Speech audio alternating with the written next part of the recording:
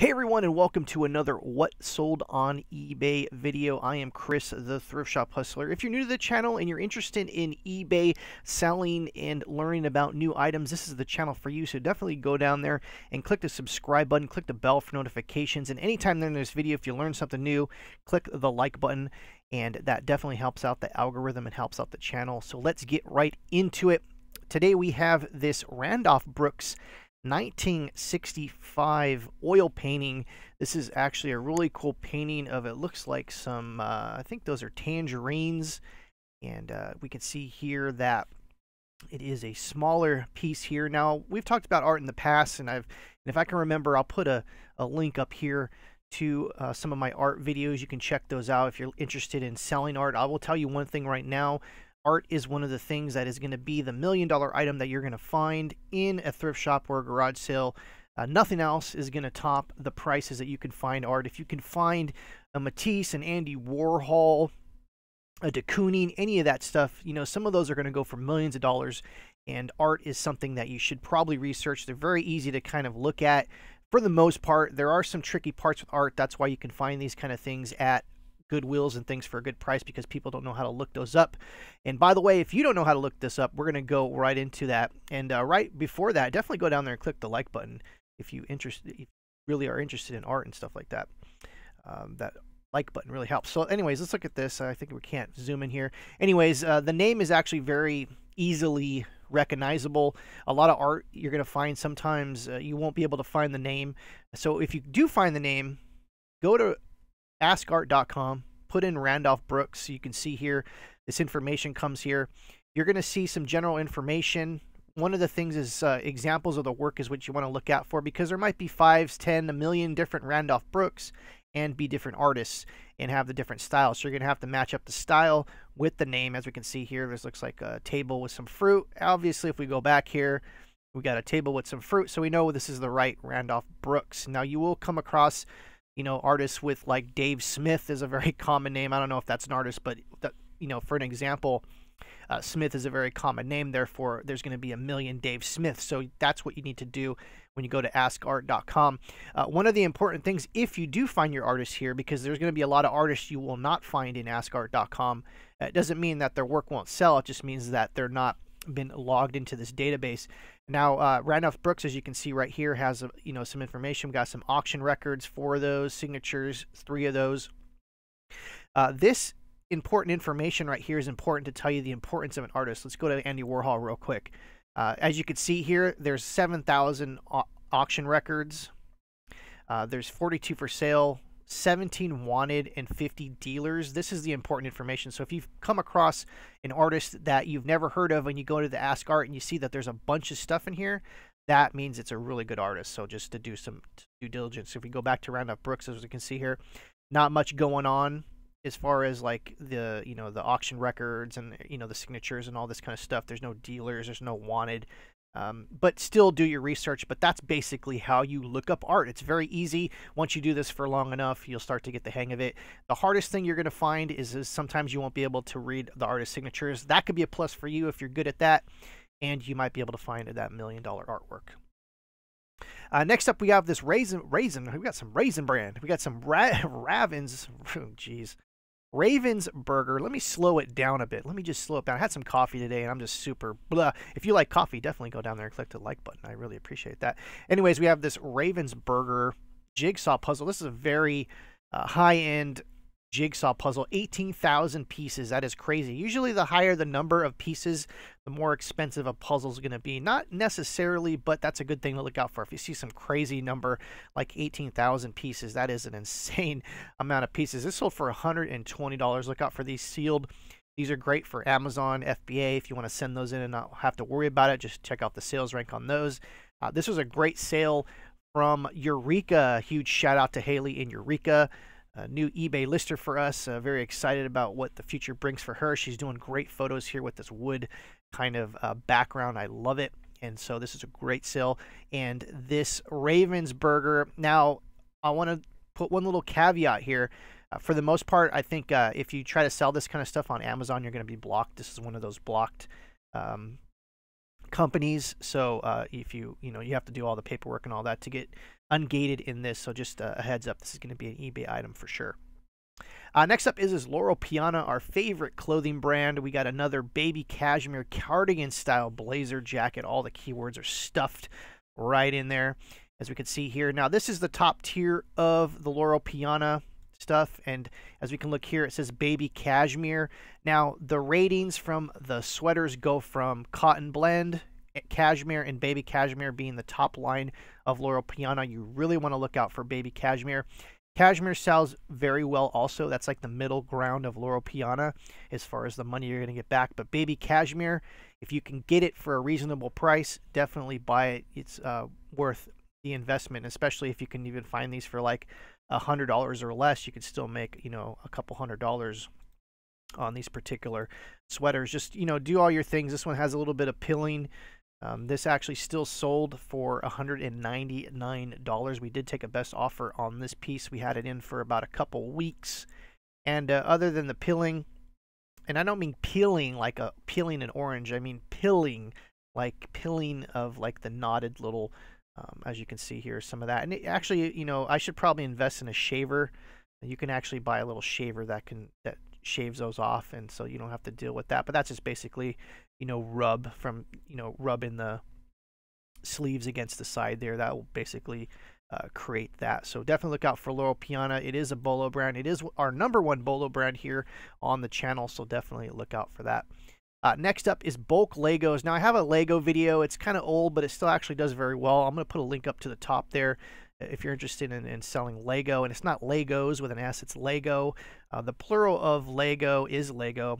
So don't say Legos, because you'll just piss off all the Lego nerds out there, and you don't want to do that. But anyways, this is a Lego Friends. It's kind of the lower end of Legos. I just said Legos, so I'm going to get hate mail now. So basically, Lego Friends is basically like the girls kind of Lego stuff. They did this kind of like pink and purples and, you know, light blues and things like that. And they don't really sell very well. They have their own unique figures, which I don't have any figures, I don't think, in this one. I think I pulled all the minifigures for a different lot for next time. They have different figures than a normal Lego figure, so that maybe add to a little bit about it why these don't sell very well. But I do part out the figures in a separate auction. But anyways, this sold for a total of $107. This had 32 bids. You look out for bulk Legos. They're out there. People throw them away, you know, toss them, sell them for cheap. People just want to get rid of them. These were even dusty and dirty. Now, there's a whole thing about cleaning these. Maybe we'll do another video about that. That is a crazy process. I don't know, most people are going to want to deal with that. I usually just list these and say that they're used and dusty, as you can see up here, used and dusty. No major playware. Like I said, these were very well taken care of. They basically were just display pieces. They just were sitting around for so long. And someone decided to donate them, and we would gladly list them. Like I said, this actually had a $9.99 shipping on that, which is a little low, and that's a little bit my fault, but that's okay. We're using UPS, and they actually take very good care of us on that end, so that should be not a problem. But definitely look out for Lego stuff, and check out my video that I posted a few minutes ago. Next up, we have this Houston Liu art glass. This is a Johnny Cash guitar. Johnny Cash, excuse me. I'm still getting a little bit, you know, going too quick here. As you can see here, this is what it looks like. It's a huge kind of like tile thing. This is a spirit tile. You know what? I don't know anything about this. I've never seen these before. I know that certain tiles actually can go for a lot of money. We talked about that before, and I will be doing a video on tiles. It's one of those Bolo brands that you probably should be looking out for, or categories, I should say. There's some really expensive tiles out there, and if you want to see a video on tiles, definitely leave a comment below and let me know that, hey, I want to know about tiles. Those sounds interesting. Some of them go for hundreds of dollars. Anyways, this sold for $89.99 or $95, whatever.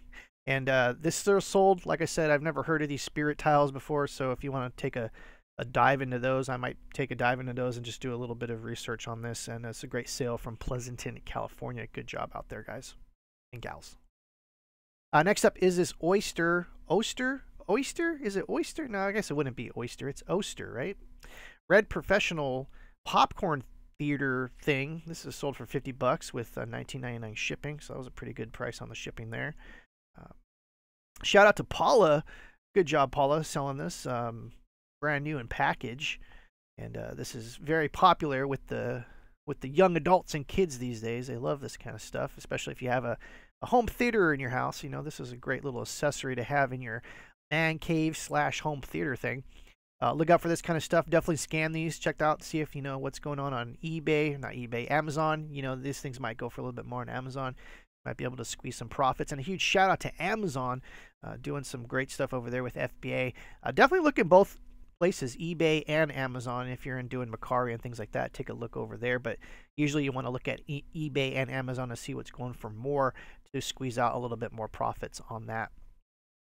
Next up is this My Little Pony. This was actually probably one of the buys of the week. So if you do some retail online arbitrage, definitely check out our store, American Cancer Society. Someone got a great deal on this, just a shy bit over $20 for this whole thing shipped. I'm sure some of these vintage My Little Ponies could have sold for $10 a piece. So, you know, a little bit of good online arbitrage. Maybe this is going to a collector. Maybe this is going to a reseller. I don't know, but we have good deals over there. So definitely go and check it out. We have a lot of our auctions starting at $9.99.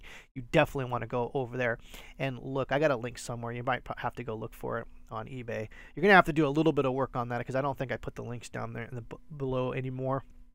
And I have to do a little bit of things like that. But My Little Pony G1. So you say, what the hell are these things, Chris? I wasn't born in the 80s. I'm a millennial. I don't know anything about this stuff. Well, if you look underneath it, you can see here made in China. There's also made in Hong Kong. As you can see, it says Hasbro. I think this one says 1987 or 1986. I think I took a picture of one of the Hong Kong ones. There's a Hong Kong one, and this one's very legible here. We can see 1985 Hasbro Bradley. These are the ones you definitely want to look out for, the 1985 Hong Kongs. I think this is a G1, which represents Generation 1 if you're into the ponies. They're easily looked up. As you can see, there's some roller skates back there, so you just want to type in that keyword.